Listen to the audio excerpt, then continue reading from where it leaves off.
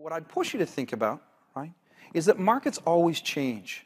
Consumers always change, no matter what industry you're in. Whether you're in candy, which is kind of fun, whether you're in conventions, supplying conventions, whether you're in education, markets change.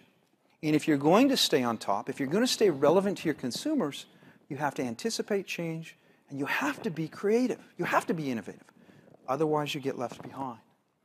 It was interesting in 2010, and most recently last year as well, IBM ran a study, and they asked a big sample, close to 2,000 CEOs from around the world, and they said to them, hey, what is the most important thing in terms of leadership in your organization as you move forward? Think ahead 10 years. What do you need in your toolbox? What do you need as a leader to run your organization? And what was so cool for me specifically was they said creativity. IBM had thought they'd say things like integrity because this was just after the crash, authenticity, things like this. But they said creativity. And this last year they said curiosity, which is interesting. And if you're a leader and you need these things, it makes me say, why? If you look back 10 years, right, you can start to see some of the answer to that why. Now, I was told, and I'm gonna go for it, a little bit of audience participation. If you don't mind, I think they gave you a notebook. You may have liberated that at the front. Do you mind pulling out a pen and a notebook really quickly for me? Or if you don't have the little notebook, just a pen and a piece of paper, back of your computer, anything. And so what I want you to do, if you pull out that pen and that piece of paper, because I'm going to ask you to do a couple things in this session, what I'd love for you to do is just take a look to the person next to you. So just take a look at the person next to you right now, if you don't mind. Take a look. You're probably sitting next to your friend. Oh, she's jumping over. Okay, so now you've taken a look at it. What I want you to do, and I beg you to participate with me, is I'm going to give you 1 minute right now to draw that person. So go ahead and draw them. Yeah, right now.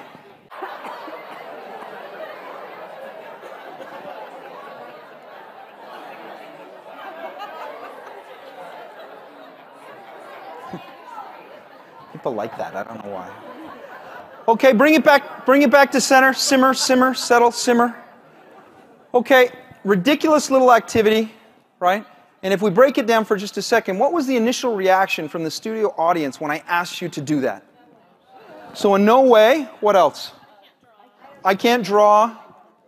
A lot of nervous laughter. I heard some apologies. And then you guys were good sports. You actually started doing it, right? And again, I did hear a few more apologies, something about a chin and a forehead being too big over here. Hers was too small, okay. And then at the end, when I asked you to show it to the person, what happened then? More laughter, more apologies, right? Why the heck does that happen? Why is it uncomfortable? Most of you were uncomfortable. Some of you embraced it. Some of you took out a phone and took a picture instead. A few things happened there. But why is that so hard? It's embarrassing? I'm not in my comfort zone. What else? I don't want to offend. I'm no good at it. She says, I know how to do that. Okay. These are the common reactions when you're asked to do something that you're not comfortable doing. That you know, being artistic, being creative, doing something different. It's hard.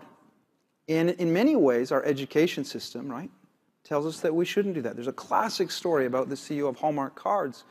And he tells it how he goes into a kindergarten class to talk to the kids about, you know, this is what I do for a job.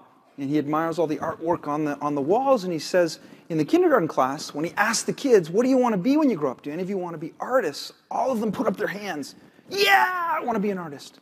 And then he talks about doing it in grade 1 and 2. And by grade 3, you know, only 20% of the kids are putting their hands up. And by grade 6, none of the kids put their hands up. And there's been a lot of discussion over the last 10 years. And some of you have probably seen the talk by Ken Robinson, right, on TED. That's a great one. Maybe you've read Daniel Pink's book as well. That perhaps our education system, and I teach in a business school, and that really does this, right, tends to reduce the creativity that we have when we're little, and we tend to lose it, right? Some people point to actually LSATs and GREs and GMATs and the tests that we take, even the IQ test, 1905, Alfred Binet, pushes us away from creativity because it teaches us causal reasoning, teaches us reading comprehension, and we lose some of this creativity that can really help us.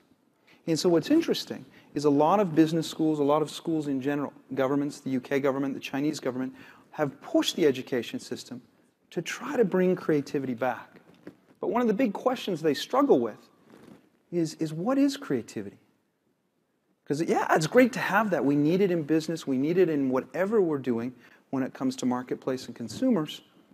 But what is creativity? What do you think? If I ask you to pause for a second, what would you say creativity is?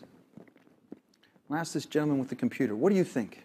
Put on the spot. And if you don't have an answer, you can pass it to the guy next to you. He looks great. Throw him under the bus. He will help you out. He's shaking his head. He won't help you out.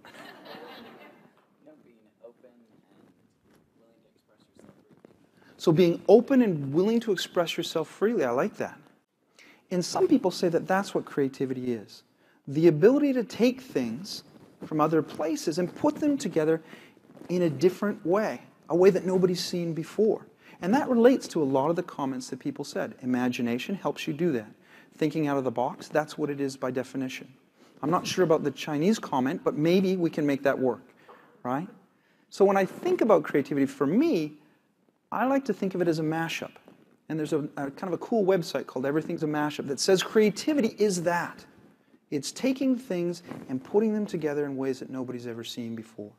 So when you're designing a room, designing a party, designing a business course, designing a convention, taking things you've seen at other places and bringing them together in unusual ways. Now the next question then is, can you actually learn to be creative? What do you guys think? Yes, no? So some yes, yes, a no, a hater over here, I love it. And people have different opinions. Some people say no, that you're born creative and you can't learn it. Other people say no, it's all about socialization.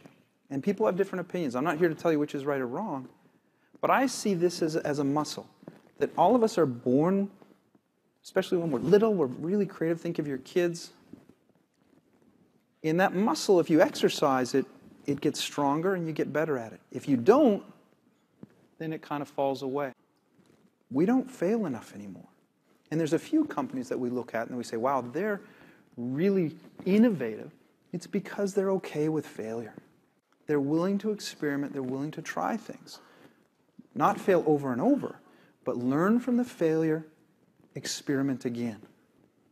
This is a fundamental part of creativity.